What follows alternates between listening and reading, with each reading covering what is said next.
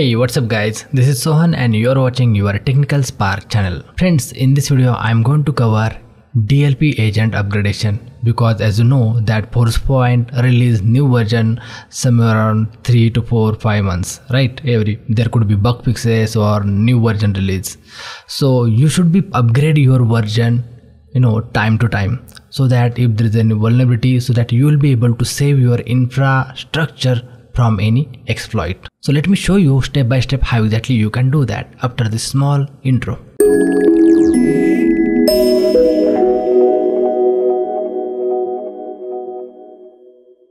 Welcome back guys. Now as always, let me launch my Forcepoint DLP console. Let me enter the credentials so that I'll be able to show you which is the current version I'm running in my environment. So as I go to the endpoint status, then here you can see there is one agent installed, okay, which is managed by this FSM, and the version which is installed, that is 24.04.5677. Okay, now let me go to the support site where I'll be able to log in into the console. Here you go. Let's click on login and we'll just simply enter our credentials, and here is the password. Let's hit on login, and as soon as console loads up, we'll directly have to go to the download. Now just scroll little down and search for DLP, data loss prevention.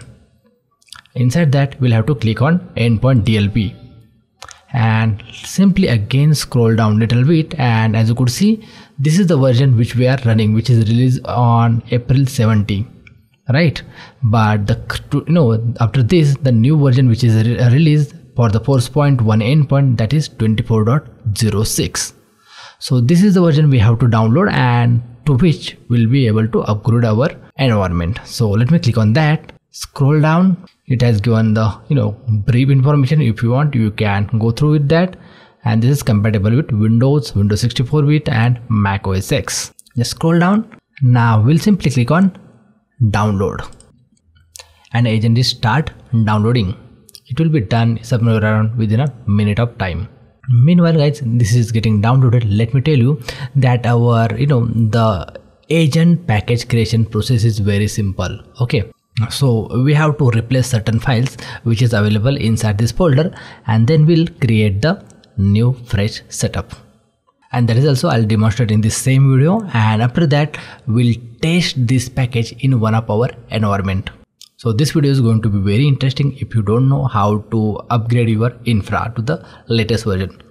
Although you don't have to do much on the console, but yeah, the majority of the things is you will have to modify the settings on client system, which means upgradation of your DLP agent on end user system. It could be your Windows or Mac operating system users. Additionally, once you test this package on certain user, let's say 5, 10, 20, 50 as per your UAT initial testing criteria, then you can proceed with UAT. That will be, let's say you have 10,000 15,000 systems, then you can perform the UAT on 200 300 machines, and once everything is successful, then you can go ahead with the deployment across the organization in the batch of 500 or 1000 system at a time, to avoid any issue which may occur later. Okay, so that your deployment will go step by step, and you will be able to fix any issue which may get introduced. Great, our package has been downloaded successfully. Let me open my file explorer, and here you can see. Let me refresh.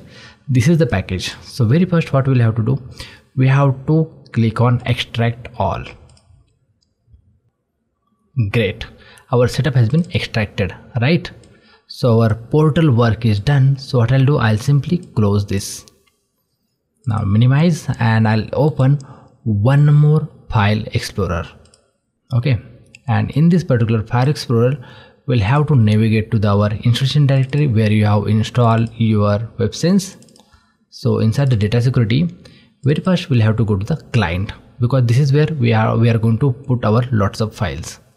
So let me open this folder as well, and as you could see, let's replace these first 3 files here. If you want, you can always take a backup guys, okay, because this is your older file. Let me just show you.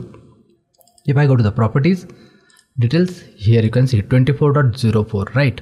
But similar way, if you go to the new setup, it shows 24.06.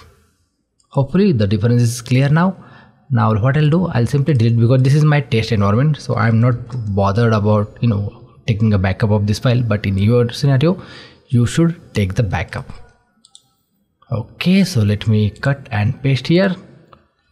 Successful. Now under the OS X, this is basically your Mac agent, so this is also I'll delete, and we'll just move this from here to there. Simple navigations.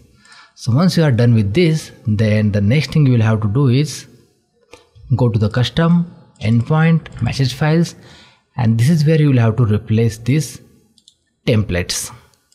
This is basically notification templates, which I demonstrated during our endpoint profile section, right? So if you have any modification, custom modification in any of the notification file, then you will have to open this old notification, as well as in the new also you will have to open the same notification, and wherever you have made changes, you will have to update those changes in the latest file.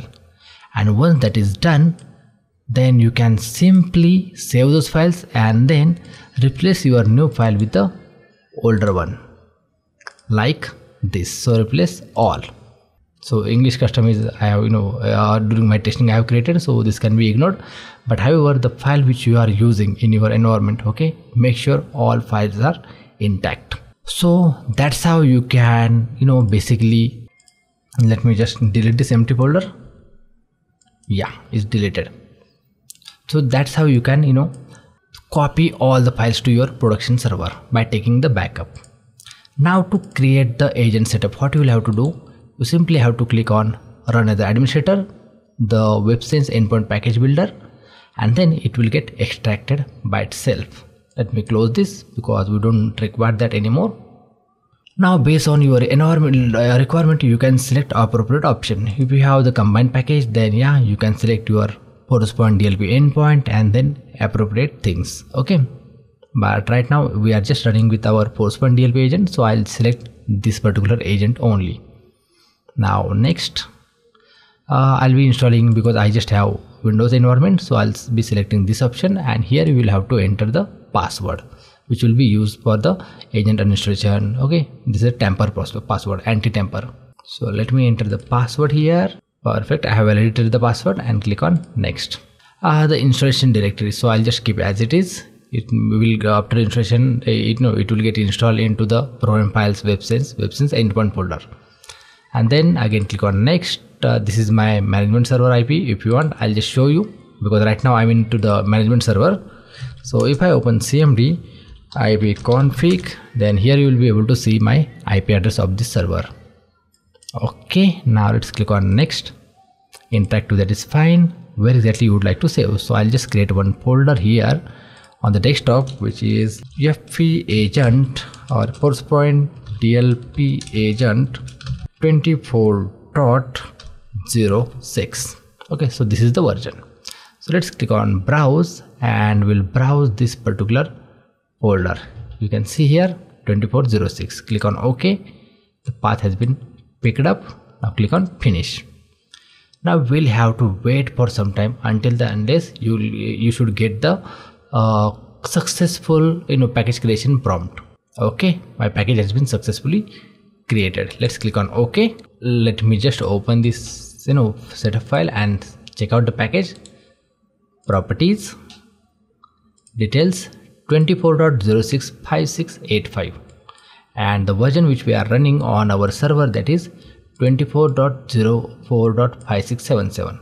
Copy this particular setup to new endpoint, so that we'll be able to test our this particular package.